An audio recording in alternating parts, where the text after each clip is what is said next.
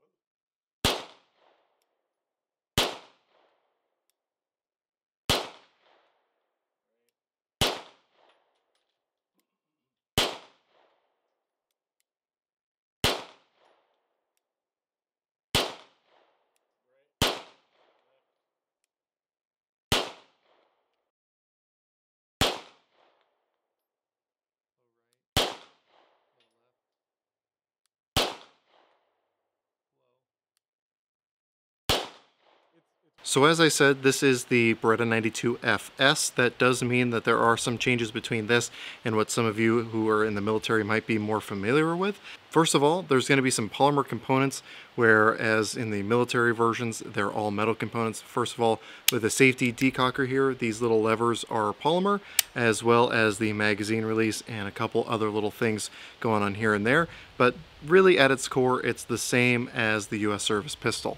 Now, more recently, especially with the Marines at least, I know for sure, they were using the M9A1, which is basically the same thing, at least operationally the same thing. It does add the accessory rail down here to be able to attach the light, and I know for sure the M9A3 has this, but I'm pretty sure the M9A1 also does, and that is a dovetailed front sight. The one on the 92 FS is just in the slide, and there's nothing you can really do about that, at least not without the help of a gunsmith. So to run over the features of this handgun, I'm going to just start with the slide up here at the front. We just have a standard front post with a dot. It's really a 3-dot sight setup on this one.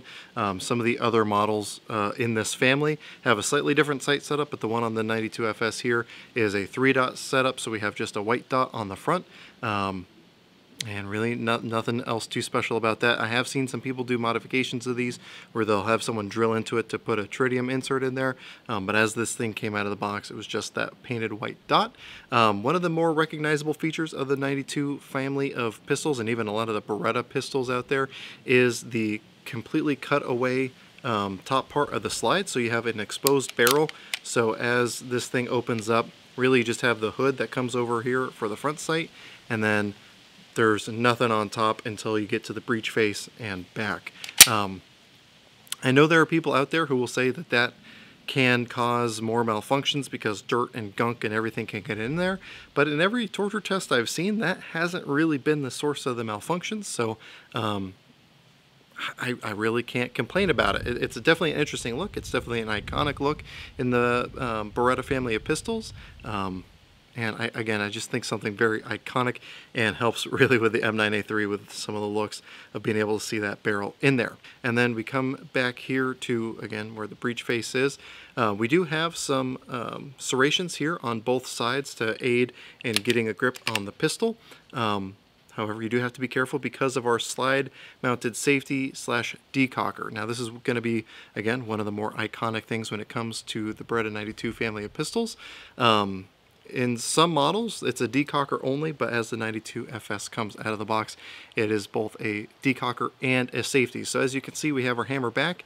If I just pull down on this lever, which is ambidextrous, you can see it drops the hammer, obviously without igniting the round in the chamber, and then you can see on this one, it stays down, which means this is now safe. So I can pull on this trigger all day long and nothing's going to happen until I flick this thing up into the fire position. Now there are models, like I said, that are decocker only, and I'll probably talk about why later on in the video when I talk about some of the downsides of this slide mounted safety. But you know, that's most of what we need to talk about there. As far as the rear sight, that is actually dovetailed in, so it is a little bit easier to change out that rear sight if you so wanted to. But again, there's not going to be as many options as, say, some of the more popular polymer frame striker fired guns out on the market. Now, as we start talking about the frame here, I'm going to go ahead and start with what is the takedown lever for disassembly and cleaning. If you are a fan of the Lethal Weapon series, you'll probably no doubt be familiar with how this works, but we have a push button on this side and a lever on this side. If I depress this button on this side of the gun and pull down on the lever, that will allow me to just completely remove the slide. This makes it very, very easy to disassemble and clean. I'm not going to go too in depth on how to do that in this video. There's a lot of really good videos online already on how to do that. So suffice to say, this is a very, very simple cleaning and disassembly method. And then to reassemble it, I just slid it back on its rails. And I'm just going to push up on the lever here. And now we are all the way back together. So let's go ahead and talk about the trigger at this point. Obviously, again, with it in the safe configuration, we can pull the trigger all day long, nothing's going to happen. With it on fire, obviously, being a double action, single action, that first trigger pull is going to be a long and heavy trigger pull. I would have to guess probably 10 or 11 pounds, maybe a little bit more. It's definitely not a light trigger, but being a semi-automatic pistol, after that slide cycles, now the hammer will be cocked, and then we have a nice, short, and crisp single action trigger pull, which is much lighter, much easier to use, much nicer when you're trying to shoot for accuracy or groups or anything like that. But you do have to get past that first trigger pull. Because there is no way to safely carry this thing cocked and locked, you definitely want to decock it before holstering, which means every single time that first shot is going to be a long, heavy trigger pull, even if you have the G conversion, which makes this into a decocker only and it goes back to fire automatically. You're still going to have to deal with that long, heavy trigger pull each and every time. Now, I guess you could manually thumb that hammer back, which will pull that trigger back if you can see that there, but that's a lot to ask when you're worried about someone shooting at you. So again, I guess you can do with that what you will, but that is one of the downsides of just really most double action, single action firearms that do not allow you to carry cocked and locked. So moving down the frame here, we do have a magazine release, which is able to be reversed. So if you're a lefty, you can move that button over to the other side. And again, being the FS model, that is a polymer button. There are extensions out there if you wanted to get a little bit more tactical with it. But I honestly think it's pretty serviceable out of the box. The 92FS and even the M9A1 are a little bit chunkier, so not quite Glock Gen 3 as far as difficulty for me to get to that magazine release, but it's not the easiest. With the new M9A3 being the slimmer grip, I find it a lot easier to get in on those. So on this one, it's there, I can do it, but it's not the easiest, it's not the hardest, it's kind of right in the middle, so that's okay. We do have the factory grip panels on here. There are a lot of aftermarket options for these. You can get G10 grips, you can get Hogue overmolded grips, you can get pretty much whatever you want. For me, again, these are perfectly serviceable as they come out of the box.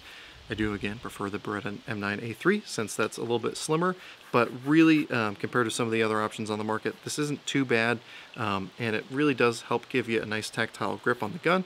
And with that nice beaver tail here, we can get nice and high up on the grip, and everything is good to go there.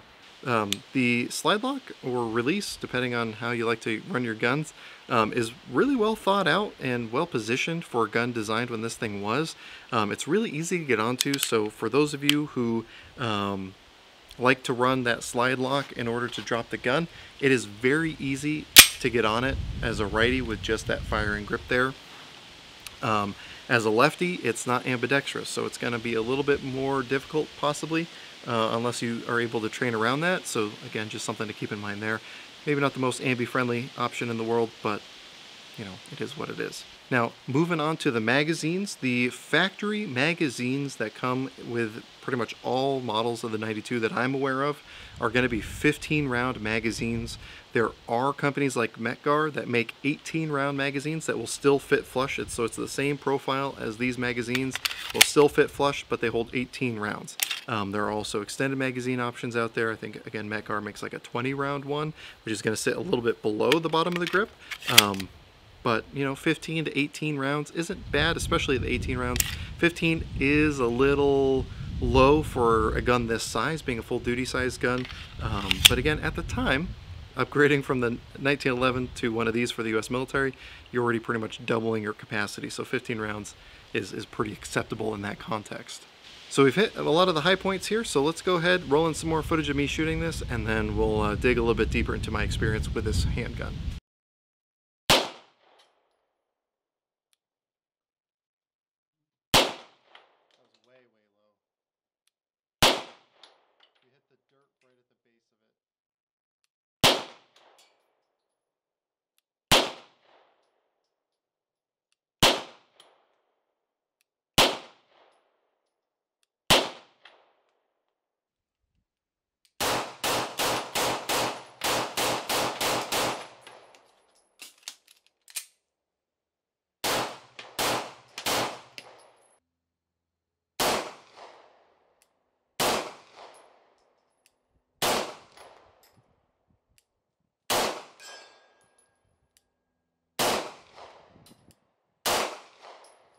So those of you who have been following my channel probably know that I was in the Air Force, which means that I never shot one of these in uniform. Unless you're in very specific jobs in the Air Force, you don't even have to qualify on these anymore. I guess you used to always have to, no matter what your job was, but at least when I was in, you didn't have to qualify on these. And even then, I only had to qualify with the M4, I think twice, once during basic and then once before deploying.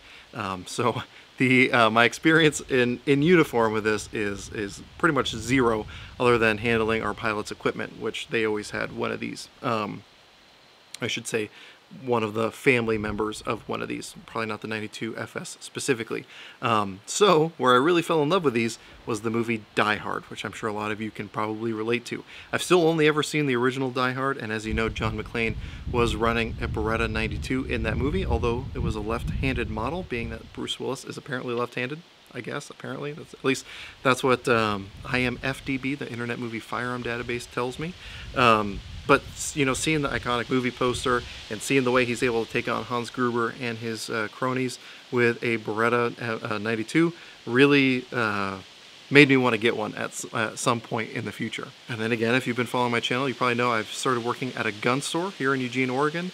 And I always told myself, well, if one of these walks into the store used at a reasonable price, I'm going to go ahead and pick it up. And it just so happened that I was able to pick one of these up. So this is a used one. It was not new when I got it. So it's actually one of the ones that was made in Italy, for what that's worth. I think most of the ones now, new production, are made here in the US from Beretta USA.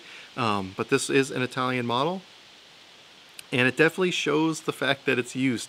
I don't know what the person who owned this before me did to it, but it is all dinged up and scratched up all over the place. But that being said, it's still a very nice shooter. It's been a pleasure to shoot. It's been 100% reliable through the several hundred rounds that I've put through this thing. Not quite 1,000, probably closer to that 700 round mark, with like 350 of those rounds being just today. But it's been a real pleasure to shoot. Again, reliable, accurate, smooth shooting, just kind of a nice overall gun. But this thing is not without its drawbacks, so let's kind of go ahead and get into that now that we've kind of sweet talked this gun a little bit. So if we're talking pure practicality, we're not talking nostalgia, we're not talking looks, we're not talking cool factor, we're just talking pure practicality, there's not much that something like this offers me that I can't get from other guns that I already own that come in a lot cheaper than this, specifically, in my case, the Glock 19. And in fact, this actually has some things that are actively detrimental in comparison to something like that. So first of all, as I already alluded to, some of the other later family members of this thing had the lack of an accessory rail here. You cannot, at least not easily, mount a light to something like this. And if, in my opinion, if it's something I'm using specifically, especially for home defense, but something I expect to use for any serious use, I want to be able to have a light on it. Being able to positively identify targets, especially at night in my house when it's dark and I'm half awake, is extremely important, and I don't have that with at least the 92 FS. Again, there are other Beretta models that have that, but not this one specifically. The other big downside, again, is the lack of ability to carry this thing cocked and locked, and just the fact that it's a slide-mounted safety/decocker. So what that means is if you're someone like me who is always trained to come over the top for your reloads, when you slam in a new magazine, you come over the top to rack the slide. Obviously I had to drop it manually because I have an empty mag in here.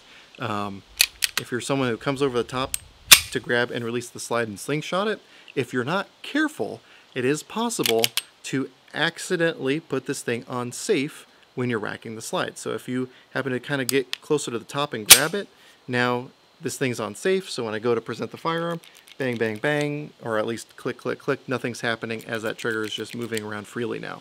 And that is not a good thing.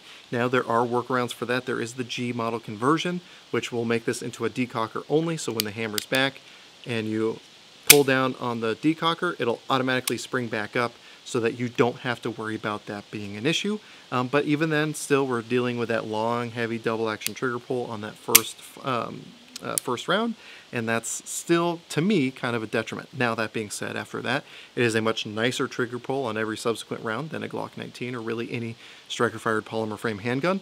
But really that first trigger pull and the slide-mounted safety without modifications can cause some issues. Now, if we're talking just as the size of this thing, this is a significantly larger and heavier gun than a Glock 19, even though, at least with factory mags, they have the same exact capacity. Now, as I already mentioned, you can get extended or larger capacity magazines that will still fit flush, and even larger capacity magazines, but that's basically something I can also do with a Glock 19 if I want to run a Glock 17 magazine with a base plate extension, or if I want to run a 33 round magazine in my Glock, I can do that. I will also point out that being an all-metal frame here, even though this is still 9mm, a lot more of that energy of recoil is being transferred into your hand because that frame isn't really soaking up any of that stuff. So all of that recoil is being transitioned into your hand. Whereas on a polymer frame gun, a lot of that recoil, not a lot, but some of that recoil at least, is being absorbed by that frame. So in my opinion, and this is a totally biased opinion because I have thousands and thousands and thousands of rounds through this Glock 19, the one I'm carrying now. So maybe it's just the fact that I'm more used to that recoil impulse.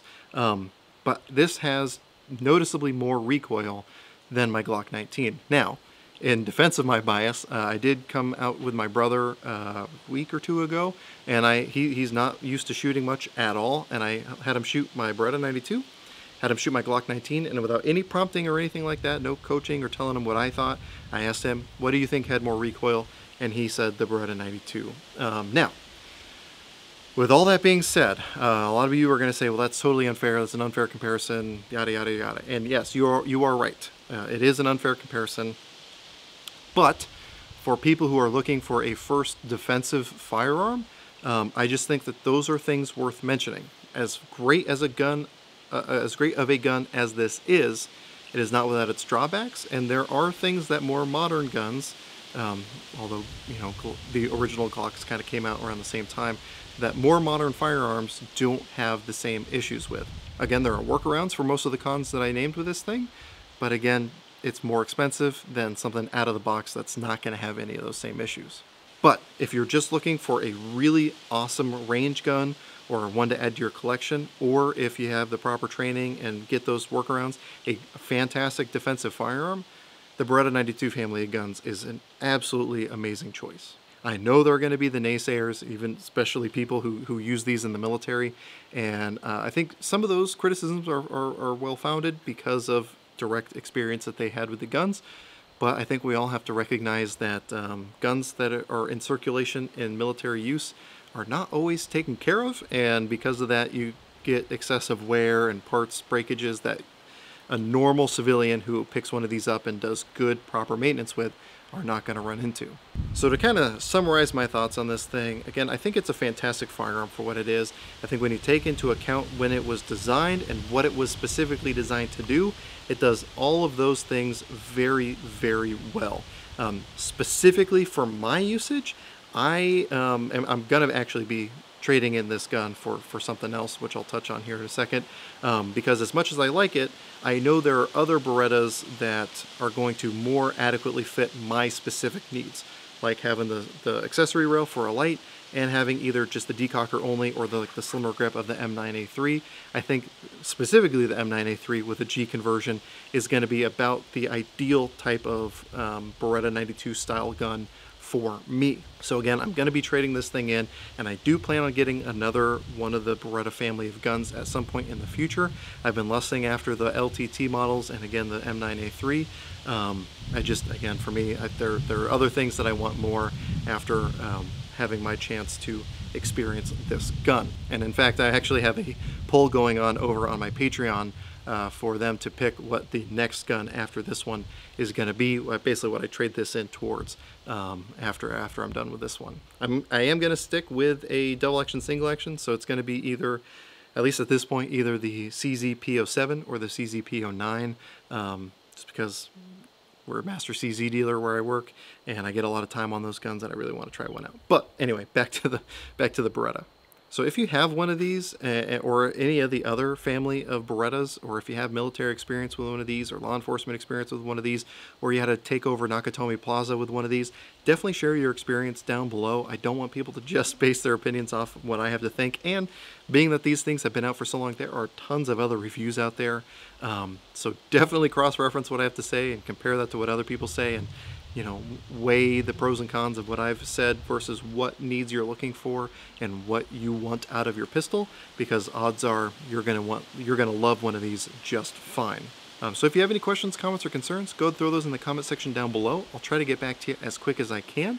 I always want to say thank you to my patrons for making a video like this one possible. Being able to purchase the ammunition to put through one of these is not an easy thing to do, especially with the way YouTube's been demonetizing things. And so my patrons are allowing stuff like this to happen. Because of that, I post all my content over there early. We do some exclusive content. We do live streams. We have a Discord server set up. And then, like I mentioned, I have a poll going on right now for a certain tier and above to be able to vote on what the gun after this one is going to be. So if any of that stuff sounds interesting, or you just want to financially support the channel, definitely check out my Patreon page, and again, I really do appreciate that. So anyway, with all that said, as always, I hope you got something out of this video, and I really appreciate you watching.